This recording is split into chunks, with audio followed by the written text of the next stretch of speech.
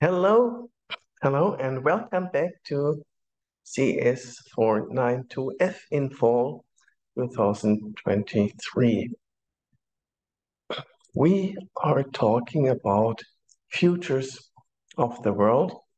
And last time we started giving examples of futurologists, namely of the science fiction authors, as one profession that encourages and promotes making predictions about the future. Specifically, we discuss the life and the oeuvre of Stanislav Lem. Let me remind you of Stanislav Lem. Here you see Lem, who was born in 1921 in what was then Ukraine, and he died in 2006 in Krakow, Poland. He made many predictions during a time when technology was still in its early stages. Here you see some examples of computers from 1955 to 1961. And during these times, what he predicted was basically what we nowadays have in computer technology. For example, he predicted the e-book, an electronic book, where the pages, there's only one page, but its content changes. He predicted audiobooks, namely that this e-book can read its own content to the listener. He predicted databases, namely so-called informatic machines. That was his terminology for computers translated from Polish, actually, right? And he predicted that these informatic machines will support banks of memory at a time when computers had up to 1 kilobyte and sometimes 2 kilobyte was the maximum of a computer memory at that time. And he predicted entire banks of memory, and he predicted that these banks of memories will be connected to each other, thus forming computer nets, first on extending through states, then throughout continents, and later was his prediction, and we're yet to see that, on a planetary scale. So the first two predictions have already happened. We nowadays have the internet connecting through continents, and his next stage was about connecting through planets. And this is still, I'm going to say, upcoming. Right, so he predicted beta days, he predicted the internet, and he predicted being able to search also all kinds of data. I mean, texts, sure, but also sounds and even smells. I mean, he wrote that Tryon, that is his name of his computer technology. Tryon can store not only luminescent images, but used to a change in their crystal structure, that is, images of book pages, right? And we nowadays have Google Books providing images of book pages. But he predicted that also all kinds of photographs, maps, right? Google Maps, images, Google Image Search, graphs and tables, Google Spreadsheet. In other words, anything that can be observed by sight visually. Just as easily, Tryon can store sounds, things that can be heard. Yeah, that's kind of, like iTunes. The human voice as well as music. Yeah, audiobooks, podcasts, and everything. And there's also a way to record scents, that is smell. Again, the last one is still, the last prediction is still to come. So He also predicted three-dimensional printers, namely that this Tryon is able to create objects from its electronic description. This is what we call 3D printer. One common theme is the limitations of humans to comprehend other things, and particularly alien, and that's one explanation for the great filter, because maybe other intelligence, non-human intelligence, where humans are very anthropocentric and believe that all intelligence must be human intelligence. And if you think about it, the current fad about artificial intelligence, this is implicitly all about human intelligence, and neglects, disregards other kinds of intelligence. And he illustrated that in this science fiction story. Uh, by pure chance, scientists discover a signal from space that could be a statement from rational beings. How can we read this message knowing nothing about the senders? What if we are not even sure whether they exist?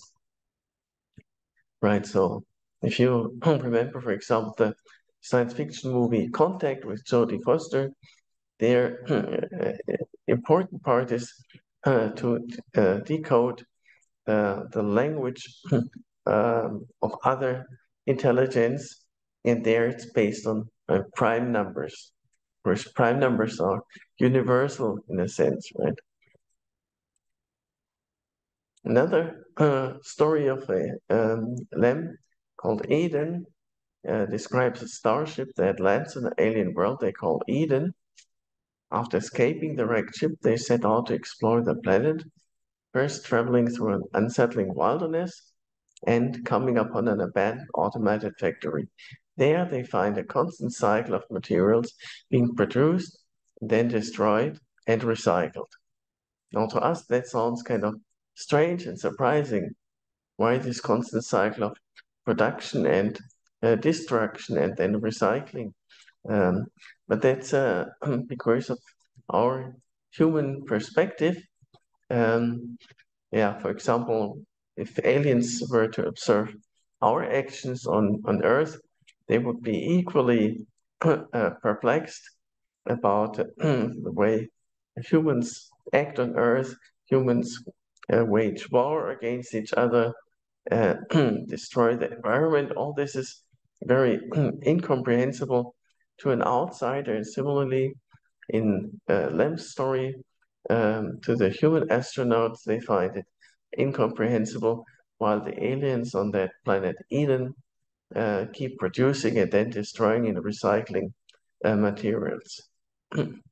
Indeed, in the story, they find a local sentient alien and start trying to communication.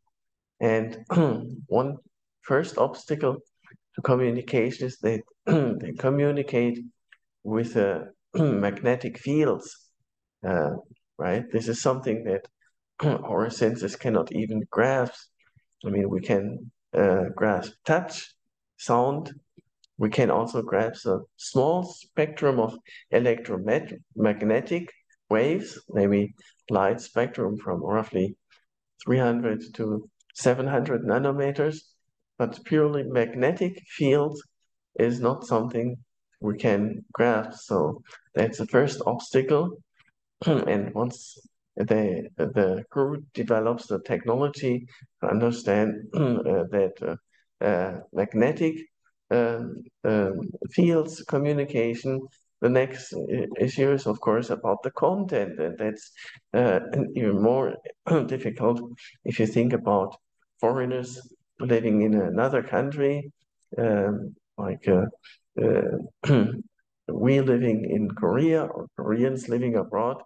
This is all the cultural background behind communication in a high-text culture. High-text communication is very important. Without that, it's really very difficult to understand what's going on.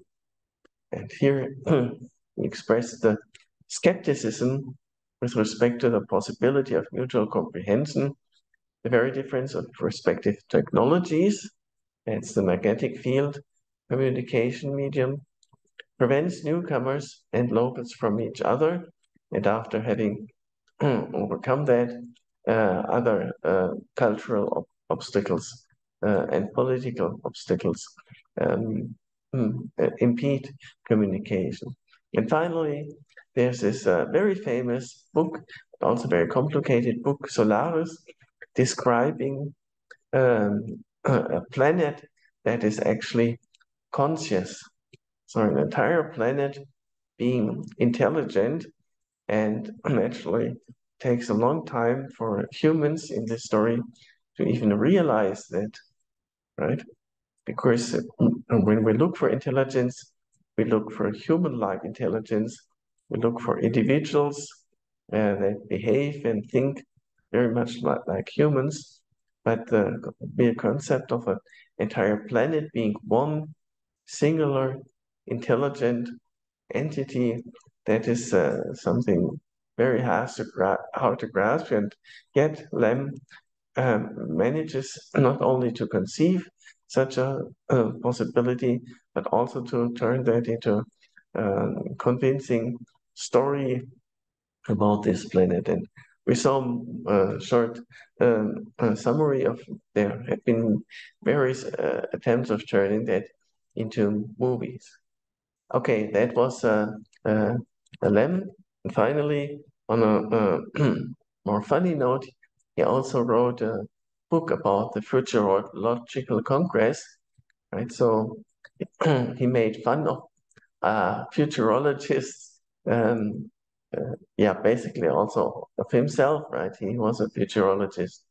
And it has recently been turned into a movie that contains both animated parts and and real actors, and I highly recommend watching the movie or reading the book or both. So that is our recap of Stanislav Lem. And last session, today we're going to start about talking about Arthur Clarke, Arthur C. Clarke, Sir Arthur Charles Clarke. Here you see a picture of him on the set of the movie 2001 Odyssey in Space, a very famous movie. And actually the movie was developed simultaneously with a script, and only later, a short time later, the book about the movie, the kind of screenplay, was turned into a book by Arthur Clarke. So he was born in Somerset, and he died uh, in Sri Lanka. And here's a post of this movie 2001, A Space Odyssey, where he envisioned and predicted so many things that indeed have nowadays become common technology. And the question is, did he really predict that? Or have engineers been inspired and followed by these ideas, and then after watching the movie, try to realize the idea? So that's an important aspect of prediction, self-fulfilling prediction, right? So let me say that again. If something promising is predicted by futurologists, by science fiction authors, then that provides guidance to engineer to actually build that. And I emphasize that because that's also something I keep emphasizing as an important part of theoretical computer science and generally about science itself, by exploring things before they can or have been realized technologically. My standard example is Alan Turing, who kind of formalized the digital computer in 1936, 5 years before the first digital computer actually became operational, the SUSE Z3 computer in 1941. And 5 years before. And similarly, Arthur Clarke maybe did, on the one hand, predict, but also on the other hand, guided engineers to realize that nowadays many of his predictions have actually been realized. So let's look into some of them. Clarke's work is marked by an optimistic view of science, empowering mankind's exploration of the solar system and the world's ocean. So it's not a dystopian view, as for example, in Blade Runner is a dystopian perspective on the future. And Arthur C. Clarke is mostly optimistic, although he also warned about the dangers of artificial intelligence, namely the fault in his Hell computer. I'm gonna show you a movie clip in a few minutes. His images of the future often feature a utopian setting with highly developed technology, ecology, and society based on the author's ideals. So that's again an important lesson or message to take away. So when developing ideas as a futurologist, um, um, keep in mind that they might and maybe will be later realized. Self-fulfilling prophecy. So better make them good ideas rather than bad ideas. Yeah, that's the one example of a bad idea. Obviously, is the Nazi society. Hitler had an idea of a society, and that was a very bad idea, and it became implemented and had terrible, terrible consequences.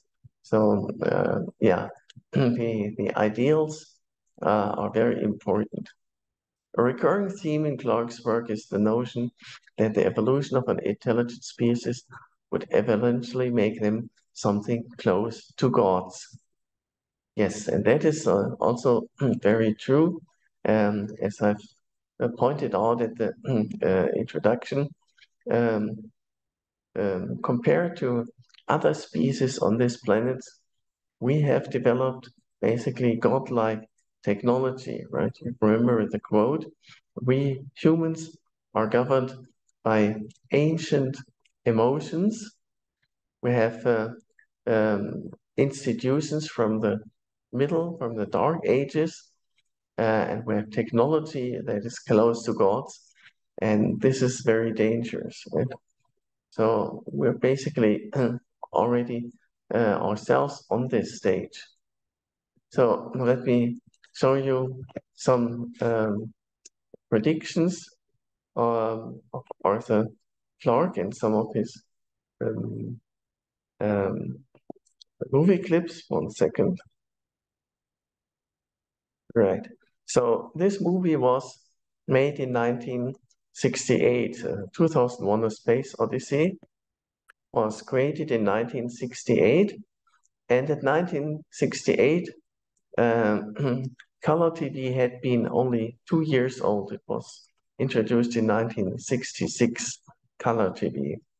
And this was before the moon landing. Moon landing was in late 1969, right? So in 1968, the movie was released, okay, released. And in this movie, already predicted video phone. This is what we nowadays use like in with Skype, right? But at that time, this was way ahead of technology. So let me show you here right. You see the visionary power and how it has been realized is of course very different. They recorded the video first um, with a actor off camera, providing the counterpart to the communication with the little girl. And then later they played the recorded interaction on the screen, while the actor playing the astronaut would adjust and replay the other half of the communication. And you also see that there's a charge and incurred, and also there's a prediction of space travel, right? So the man uh, reminds his daughter that he is traveling, and that means space travel. And this is all in 1968 predictive power. And nowadays we have all that. We have space travel, right? Like Virgin, what's it called? Virgin and Elon Musk is promoting space travel. Um, this happens in a space station. Well, we have a space station like Mir and video phone. Yeah, that's what we're doing right now in this lecture, right? Zoom. And this all like 50 years ahead of time. Let me give you another excerpt from this movie, 2001, about the computer HAL 9000. And just to remind you, so here you see the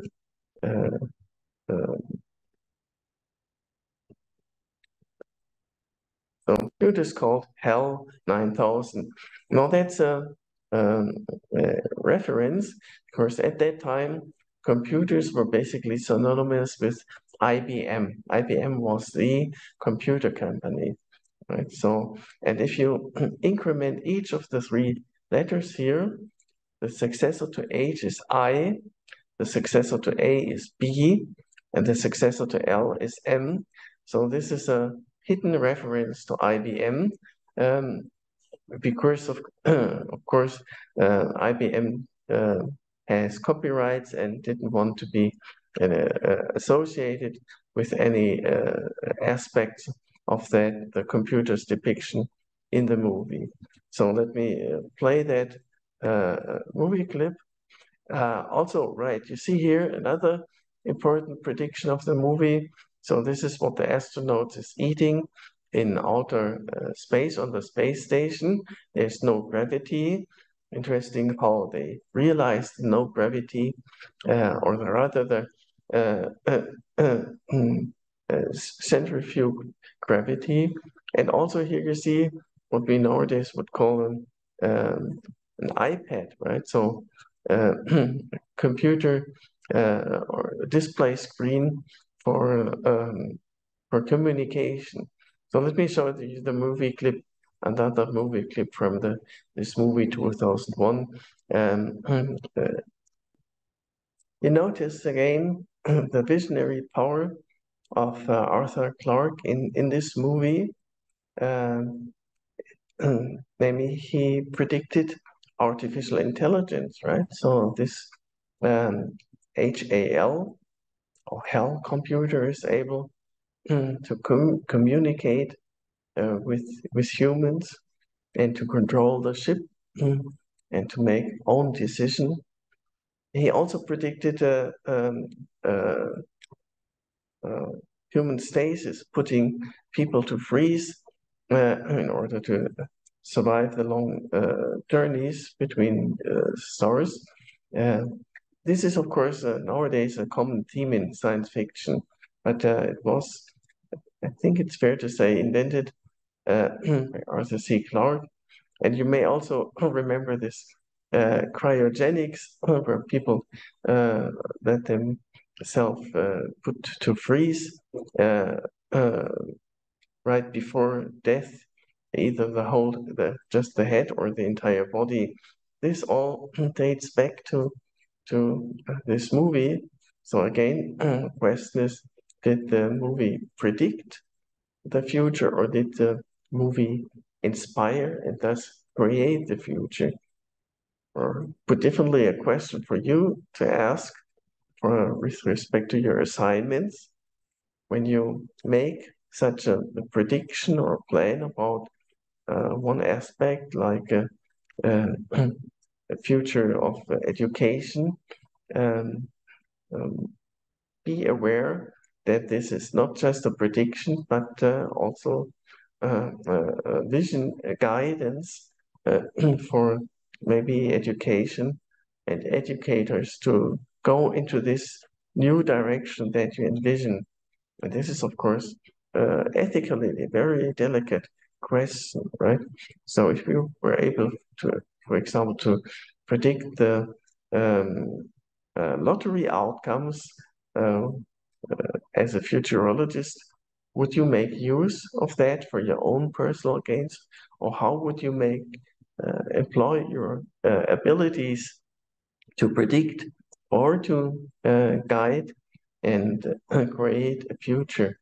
So be very sensitive about the ethical implications of your assignments. This is not at all apparent superficially, um, but important. I'll try to return to this point frequently throughout this first part of the course.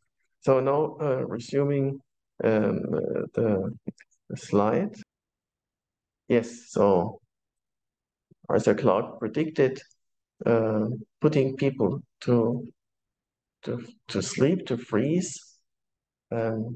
He predicted space station. He predicted space travel. He predicted robots in space, right? I mean, the Mars lander is basically a robot uh, put into space. But several decades after what Arthur C. Clarke had predicted this. Yes, that concludes our discussion of Arthur C. Clarke, and we now move on to another visionary science fiction author and futurologist, Isaac Asimov. So here's the slide about Isaac Asimov. Here's a picture of him. He was born in Petrovichi in Russia, and at the age of 3, his parents moved to the United States and took him with them. And that's where he spent the rest of his life. And he died in New York City in 1992. And he was extremely prolific. Over a space of 40 years, he published an average of 1,000 words a day. Now, not that this should be a rule or guidance, but this is everybody's different. But he was very prolific, and at some point of his career, within the 40 years, over a space of 20 years, he even published like 1,500 words a day. And one of the novels he published is I, Robot. Okay. Now you might have read this book, and if you have not, then you might have watched the movie with Robin Williams. Anyone watched the movie I, Robot, which is kind of a movie about this book? And in this book, he introduced the 3 laws of robotics, which are nowadays famous, right? So the first law means that a robot must not harm a human.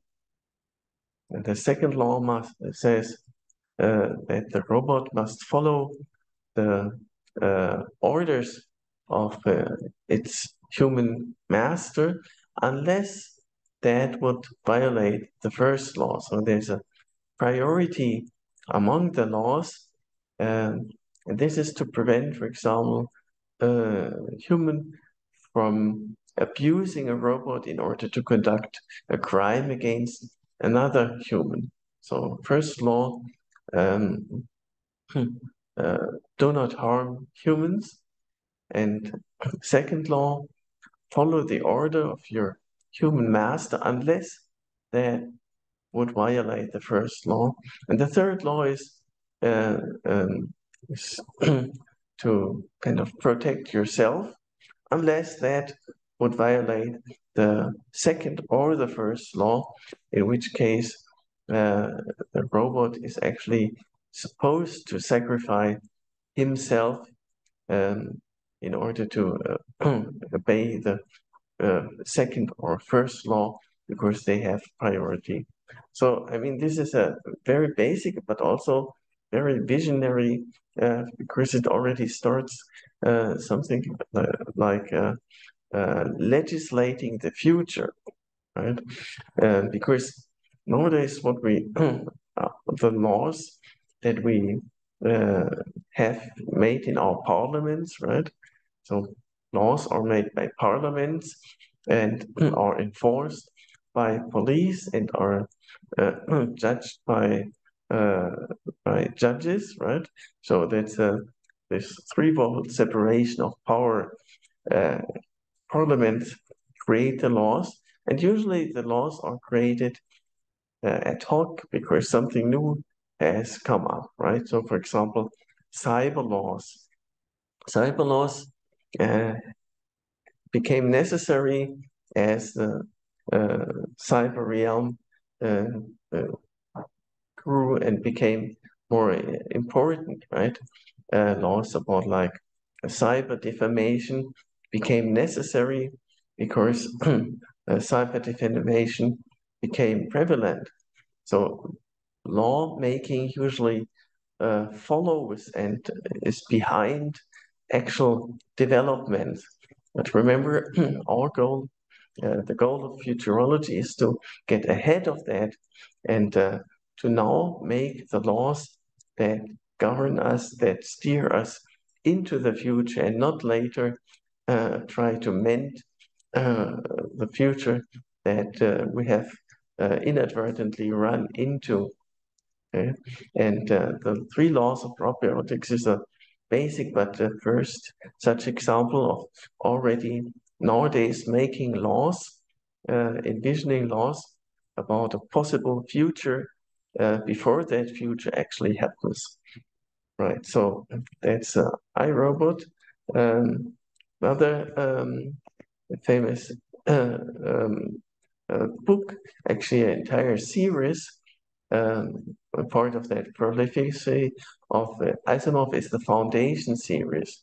So here you see the cover of the very first book in that series, but this only started, namely the series extended from 1942. So when Asimov was like 22 years old, he published this first book and then kept writing more and more. And the last book was published after his death, actually. Okay, so very prolific.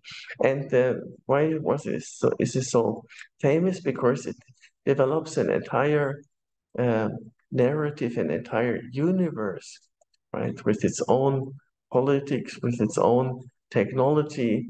So this is a really detailed, like an alternative, not just an alternative world or an alternative time, but a whole universe imagined and stories, various stories developing, evolving in that universe.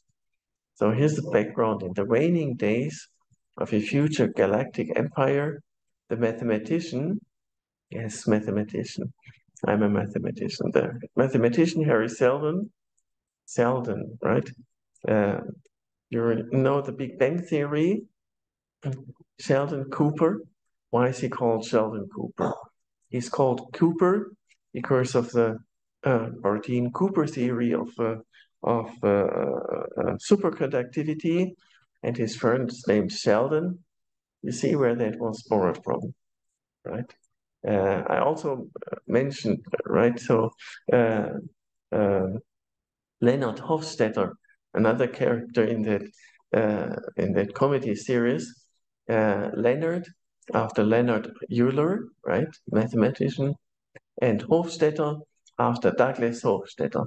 So the characters in that comedy series are kind of combined from names of various sources. Anyway, so Harry Sheldon is the mathematician in the Foundation series of Asimov, and he spends his life developing a theory of so-called pseudo-history, a new and effective mathematics of sociology. Now, can you imagine that, right? Has not yet been implemented yet, but maybe it will, right? Right. So currently, mathematics and sociology are largely different areas.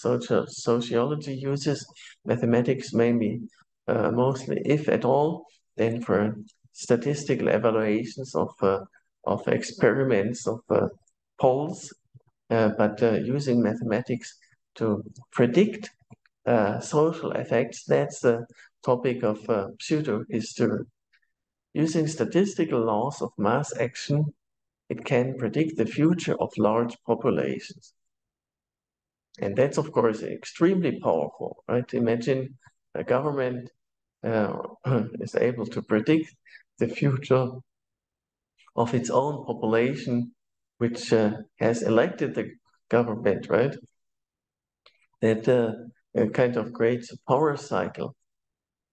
Sheldon foresees the imminent fall of the empire and then starts trying to prevent that. But of course, according to his own theory, it's impossible.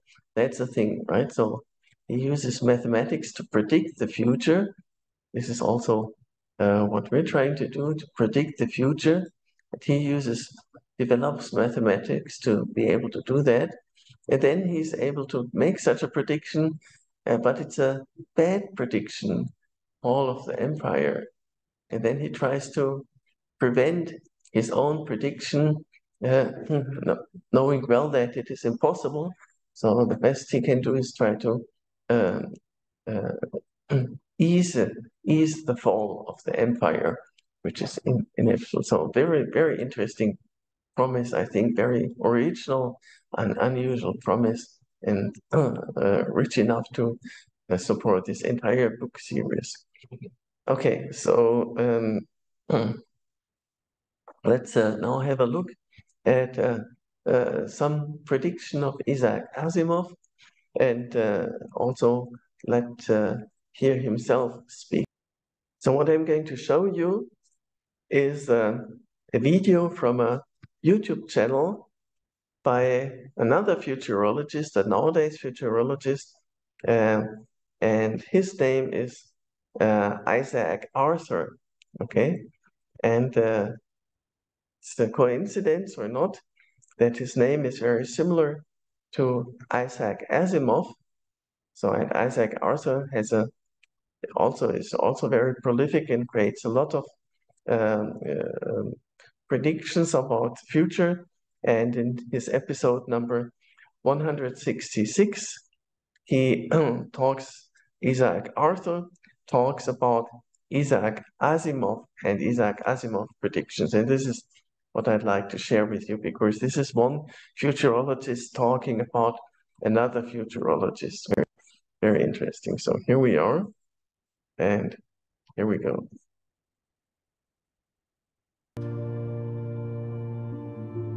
So here we are on New Year's Eve, getting ready to head into 2019, the 50th anniversary of the moon landings. But it also happens to be the 35th anniversary of an article Isaac Asimov wrote on December 31st, 1983 for the Toronto Star, which they recently reprinted, predicting the world of 2019. We already did our year-end episode, and for that matter, our own predictions for 31 years from now for the year 2050 a couple weeks back. But since Asimov is still the Grand Master of science fiction, even 27 years after his death, and my namesake, and since we're skipping this month's livestream, it seemed worth taking a bit of time to look at the world he saw for tomorrow. A link to the article is in the video description. On the eve of 1984, he starts off by noting that he picked 35 years ahead because George Orwell's novel 1984 had just celebrated its 35th anniversary. Interestingly, it's also the year my favorite film, Blade Runner, is set in, which had come out the year before. Streaming will be from noon on New Year's Eve to noon on New Year's Day, Eastern US time, and we'll be having a lot of guests, including our good friends Fraser Kane and John Michael Gauthier. Times are still a bit tentative as I write this, but I should be on at 3:45 p.m. Eastern, December 31st, and it should be an exciting event.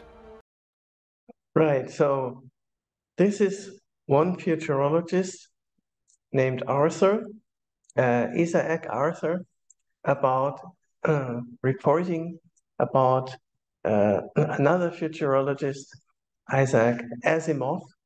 And I think this is a very interesting interplay. So let me show you the slide about Isaac Arthur.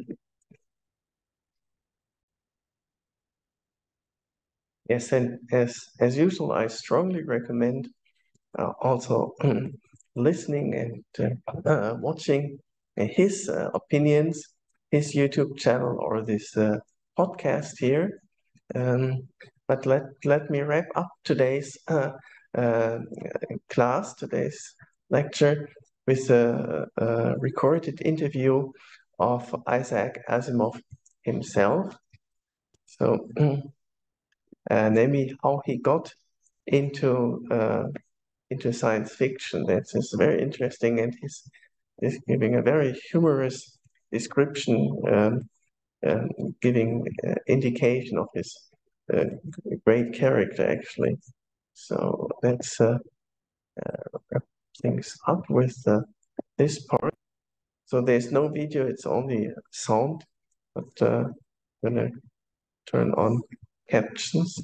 Here we go. The reason I'm here, however, is to predict the future, and it is very likely that you'll want to know what gives me the right to predict the future, right? I mean, what are my qualifications? So I'll tell you what my qualifications to predict the future are.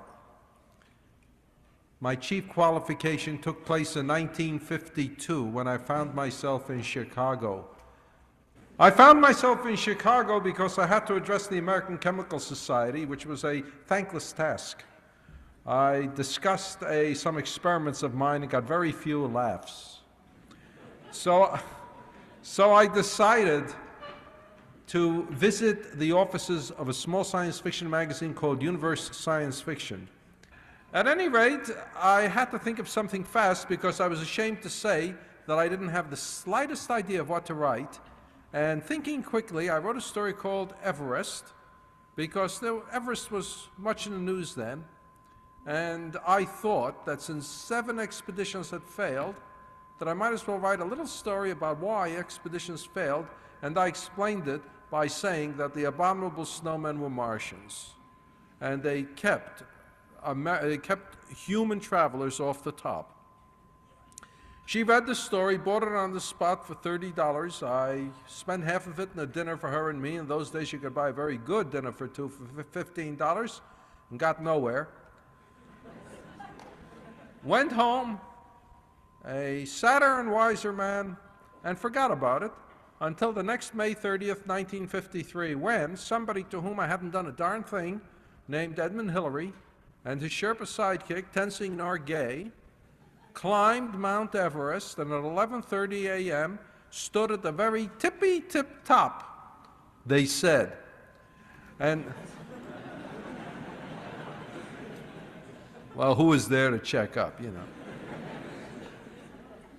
And that instantly placed Universe Science Fiction in a very, very strange ethical dilemma.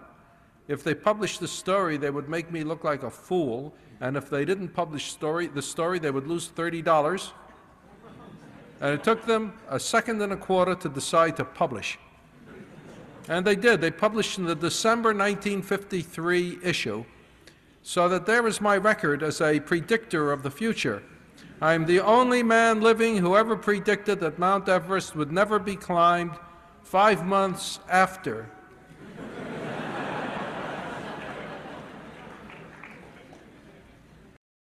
So this is the funny story about Isaac Asimov, how he got into predicting the future by predicting that Mount Everest would never be climbed 5 months after it was climbed.